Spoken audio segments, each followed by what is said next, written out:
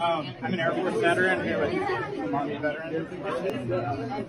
We're just wondering why we should focus on voted for a war and kill thousands of our brothers and sisters. Countless Iraqi civilians.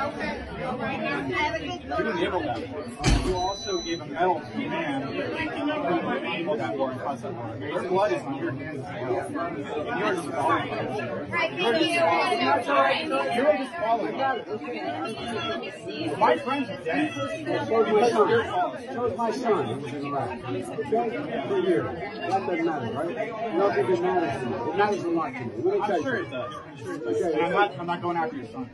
You better not. I'm not. No, I'm not going after your son. You're disqualified, sir. Disqualified. The blood is on your hands. Blood is on your hands. No. My brothers and sisters died in Iraq and Afghanistan. And he enabled that to happen. He enabled that to happen. He is disqualified. He is disqualified. No way he can be president. They are dead.